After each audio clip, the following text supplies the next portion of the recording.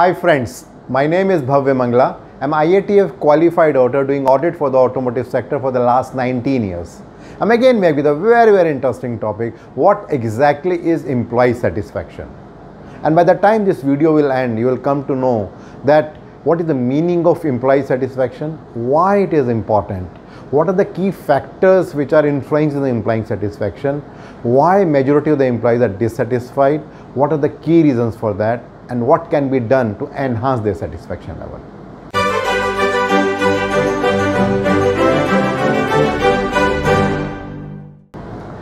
Well, in our day-to-day life, if you see, we all are doing something for the satisfaction. When we help someone to cross the road, we feel satisfied. When we feed a hungry person, we feel contented from inside. When we help someone who cannot give back something to us, we feel that we have done something and we feel elated about that. Well, there is a very popular quote which says that the way your employees feel is the way your customers will feel. And if your employees don't feel valued, neither will be your customers. So I think this is the crux of this exact thing which I'm going to talk about in this particular video. There is a very interesting theory about motivation and excitement, wherein it is said that as long as the employees are given sufficient amount of money and the basic infrastructure, they will be just satisfied, and it is just an hygiene factor to them. But it is not guaranteeing that they will go to the next level. So in case we want to go and expect the employees to go to the next level, we need to give much more than what we are giving at the moment. You must have heard about the movie or the book Jim Collins, Good to Great, where he is talking about two key things, the right people and the right place. So as long as the organization has got the right people and the right place, there is a very high possibility that there will be job satisfaction and employees will be satisfied. So when we talk about employee satisfaction, primarily the intent is that the person who is working at a particular place is enjoying the work and is satisfied. And when the person is satisfied, there is a high possibility that the profitability of organization will go high. In the same way, when the profitability is going down, there is a very good indication that the employees are not satisfied, and that can be one of the key reasons for this. Now, moving further, it's very important to understand that what are the key factors which impacts the employee satisfaction. So there are two key factors. The first is the tangible factor and the second is intangible factor. When we talk about tangible factor, primarily we are talking about salary. When we talk about intangible factor, we are talking primarily with respect to the work environment, the kind of motivation that is being given, the kind of support that is given by the peers and the management staff. And one thing very important is that all those organizations where there is a focus only on the tangible factor, that is money, there is a very high possibility that people will continue to work, but they will give only that much what is required. And on the other hand, when we talk about intangible factors, and the organization is only focusing on intangible, not on the tangible, so people will enjoy, people will be very happy and elated, but they will always be looking for an opportunity when they can move and they can fulfill their materialistic thinking. So both materialistic as well as the intangible needs, that needs to be taken care of. So that makes very interesting question, that what is the reason that why we need to measure the employee satisfaction.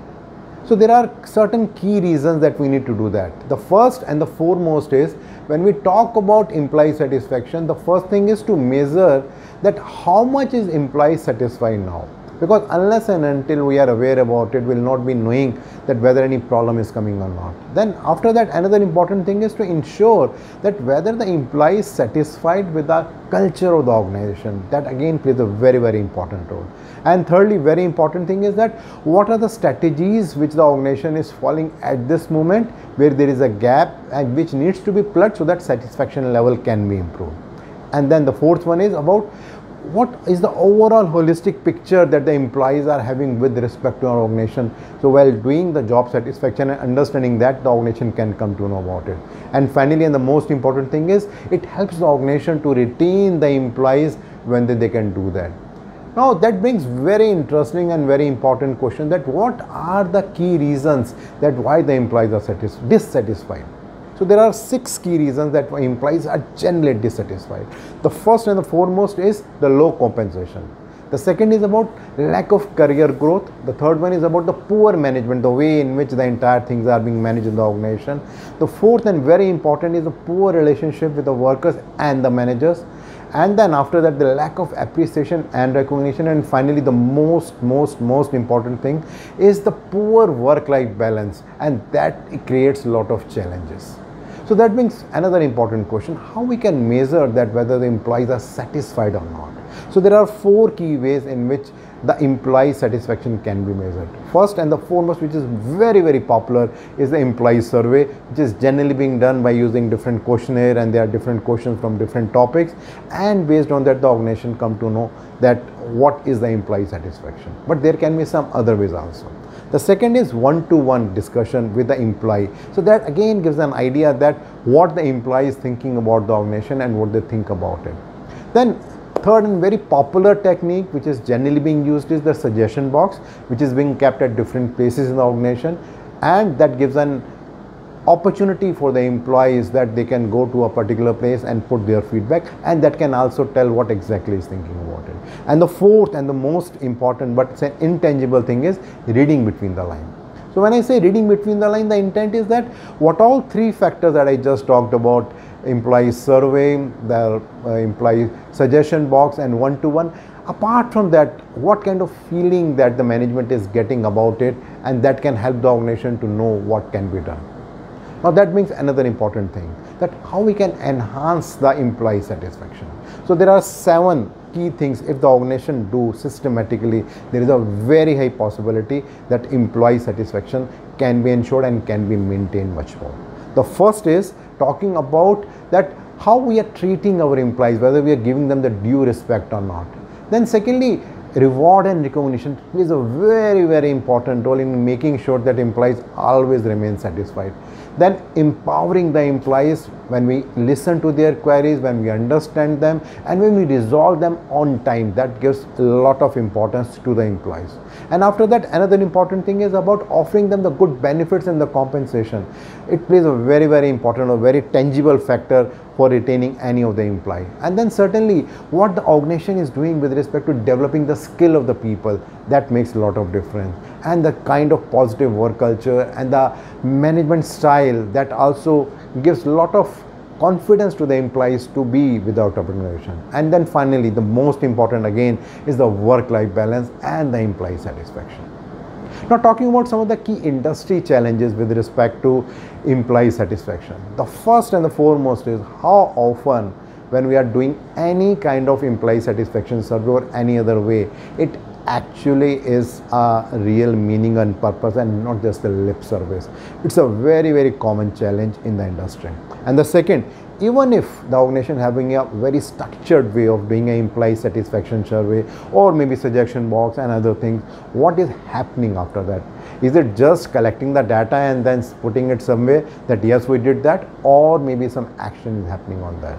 And the third and the very important and the popular challenge which is there in industry is that the employee satisfaction, is it linked more with the goals of the management or more with keeping your bosses or superiors happy?